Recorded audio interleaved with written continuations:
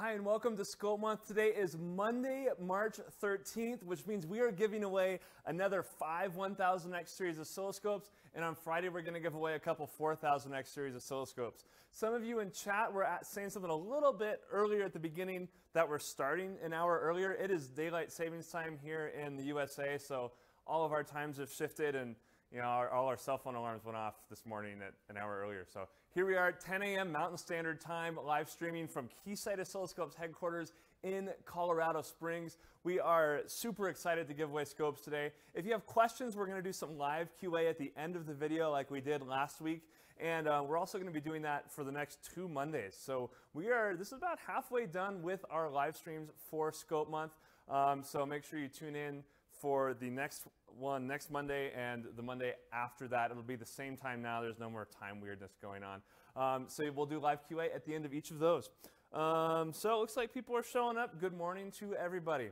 So remember, today we're giving away 1000X. These are 4000X series scopes. We're giving away 1000X series scopes. If you get your entry in by the time I do the drawing live, you will be eligible for today's drawing. You can enter once per 24-hour period at scopemonth.com, and that entry will be valid for all of the future drawings. So if you enter once, you have a chance at winning all the scopes, but you can increase your chances by coming back each day and entering once per 24-hour period, resetting at midnight Mountain Standard Time. Also, if you want to increase your chances of winning and you want to increase everybody's chances of winning, you can check out the new Go Find Daniel contest that goes live today. Last week, you guys found it really fast. Alex Norrell found it on Twitter. He ran out to the Tech Museum in San Jose and posted a picture of the cutout with the hashtag #GoFindDaniel. We have a brand new one this week. It might be a little less accessible than it was last week, and the clue for this week's Go Find Daniel contest is in the description below. What else do we have going on? The Test to Impress contest. So we have, we're getting entries for the Test to Impress contest. We have, 10 to 20 of them right now. We'll be hopefully sharing some clips of those later in the week. And that contest is, if you don't want to leave your scope up to chance, you can submit a video that has to be 3 minutes or less. If it's longer than 3 minutes, the video won't be eligible for the contest. Submit a video that's 3 minutes or less, a link to YouTube, Youku, or Vimeo, wherever you like to host your videos. And that scope will be giving away a fully loaded 6 gigahertz 6000X series scope. That's worth something like $30,000 or $40,000 to the grand prize winner. And there will be 2 runner-up winners of a MSOX 3104T. And a panel decision will be made to decide who wins those scopes. The panel will be myself, Electroboom, Dave Jones from EEV Blog, and Chris Kamel from Contextual Electronics and the Amp Hour podcast. So make sure, if you think that you should get a scope and you don't want to leave it up to the drawing, make sure you enter the Test to Impress contest. Every day in Scope Month, we also do a scope tip. So today's scope tip is going to be on the 4000X. Someone's asked in a previous video they put in the comments below a tip they wanted me to cover. They talked about having multiple status lines, and they wanted to trigger on whichever one of those status lines sent a rising edge. So there's a status line that says, hey, there's a failure here. It throws up a flag. And you can actually use what we're going to look at is an OR trigger to trigger on each of those status lines. And if any one of those go high, the scope will trigger. So let's take a look at the scope here. The first thing we see on the scope is that it's just free triggering right now. So I'm going to move my trigger level up just a little bit.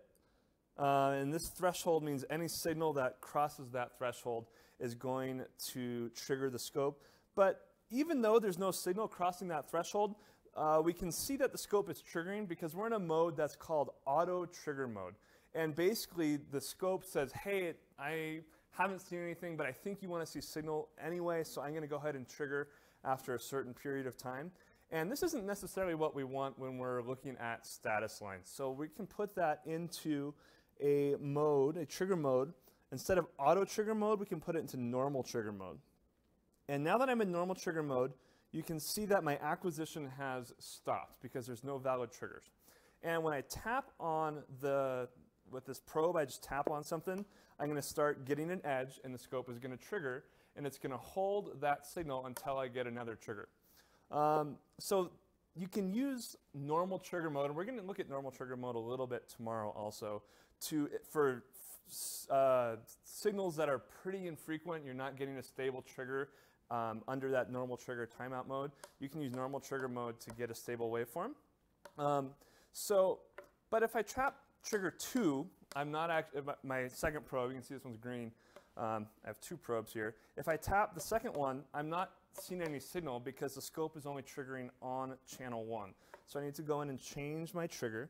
And instead of being on an edge trigger on channel 1, I could go to channel 2 and go to a rising edge trigger, and now I'd see channel 2 triggering.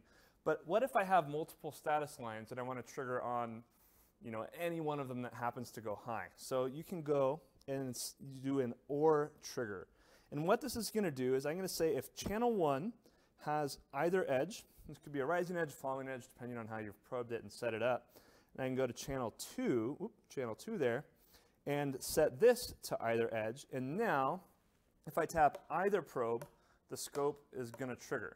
And you can actually use this OR trigger mode on any of your channels. So you can do it on all 4 analog channels. You can do it on digital channels. So you could, on this scope, theoretically monitor up to 20 different status lines. And if any of them are throwing a flag, then you would trigger on that. And you'd know, based on where you probed them, which one of your status lines is throwing an error. So the OR trigger is a really nifty tool if you have a bunch of different triggers and you're trying to monitor and see what's going on. I also use them for debugging digital channels on my Raspberry Pi, which we'll look at tomorrow. If I just want to do a status check and make sure that I have my GPIO pins are toggling like I expect them to, that type of thing, I just hook up my MSO, put it in an OR trigger mode, set all edges. So if we go back to the scope real quick, sorry. If we go to set all edges, you can then set each of the analog channel edges and all of the digital channels to that setting there.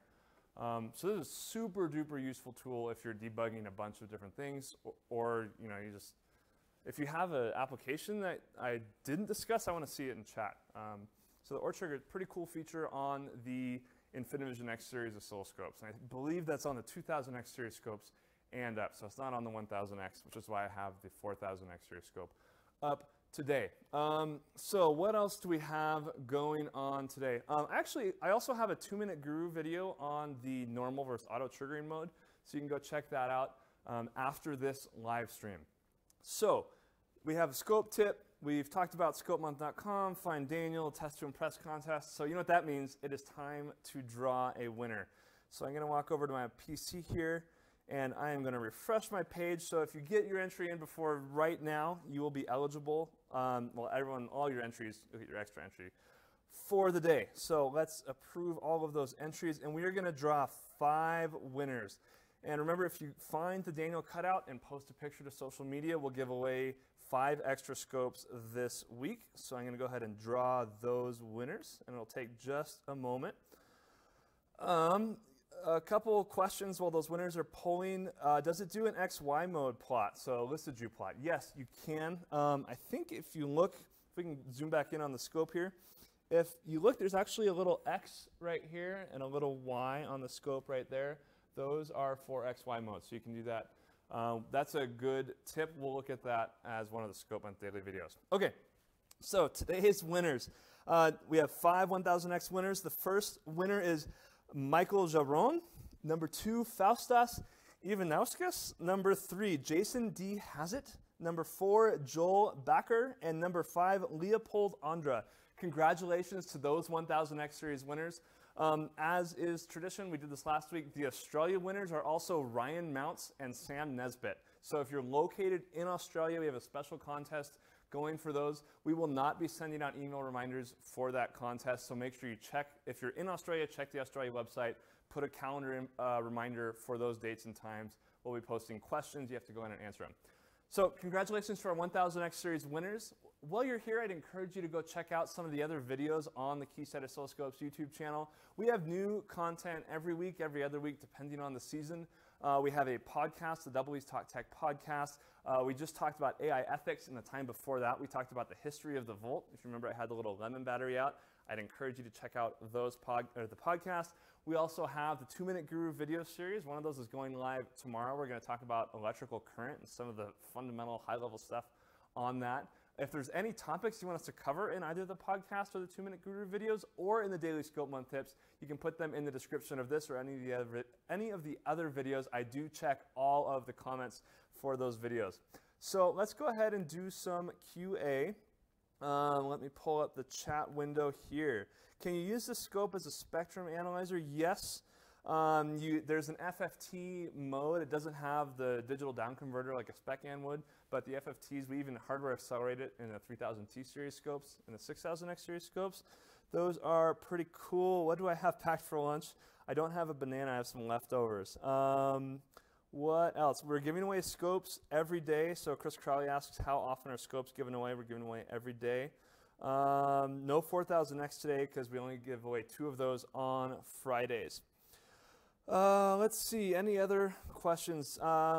The classic, why is my country not included? We answer that on the FAQs page in scopemonth.com. So go check that out. The Clark Kent look, I actually get the Superman thing a lot. Well, okay, what else are we doing? Can the oscilloscope make good coffee? No, I'm sorry, I don't think so.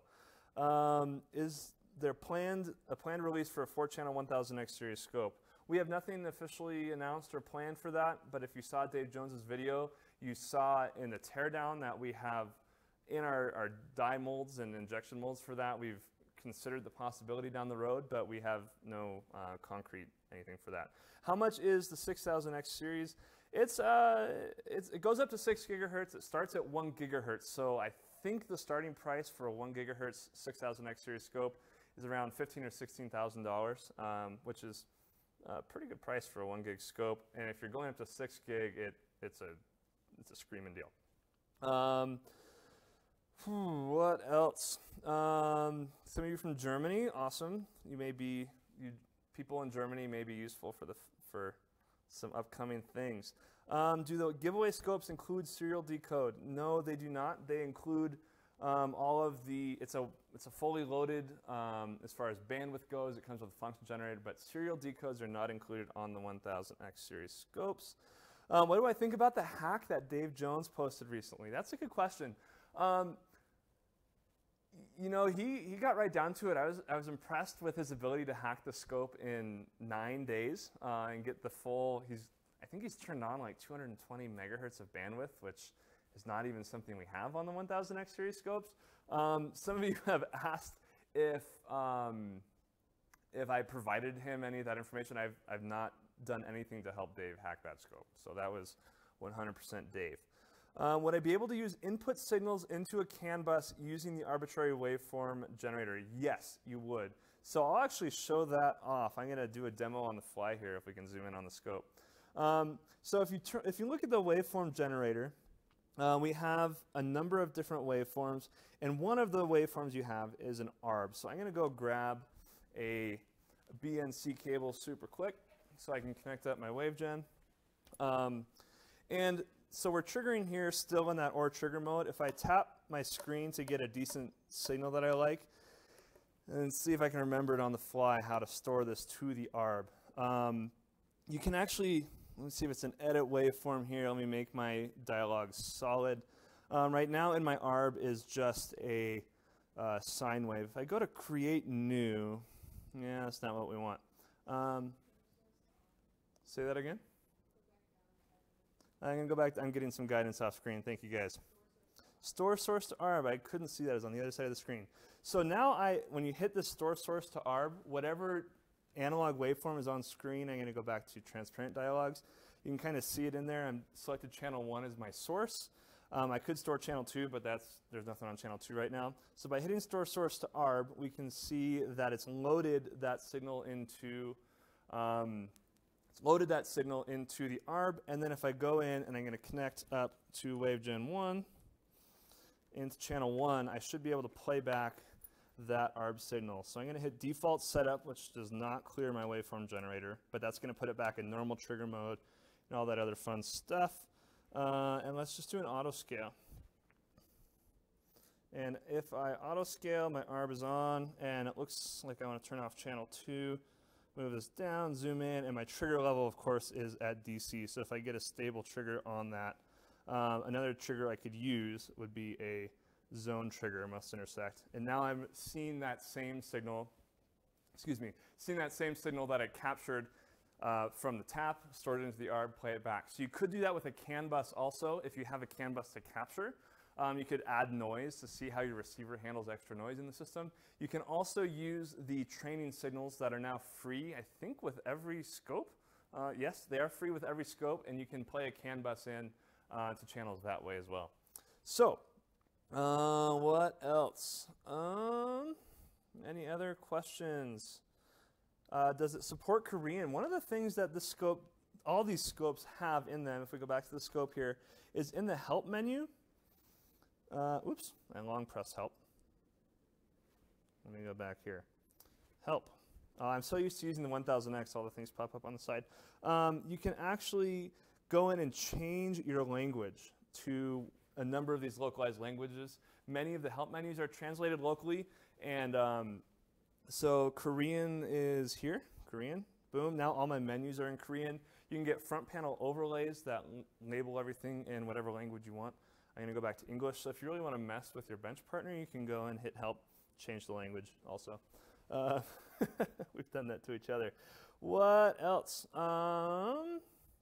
Any other questions? Yeah, zone trigger's awesome. We do like zone trigger. The 1000X is good for beginners. We got that question. We think that's probably the best scope we have available right now for beginners. The price point is pretty good for people. It has the training signals, so as you get started with the scope, you have access to a bunch of signals instead of going to try and find a source to learn how to use your scope. There's a bunch of great stuff in there. Where to get the decodes? There should be distributor websites, and Keysight.com should all have links. You can get those decode options post-purchase. So if you have a scope and you want to add decodes to it, you should be able to do that from a distributor website. The license keys are the same if you buy it new or post-scope. Okay, so it looks like that's about all we have for today.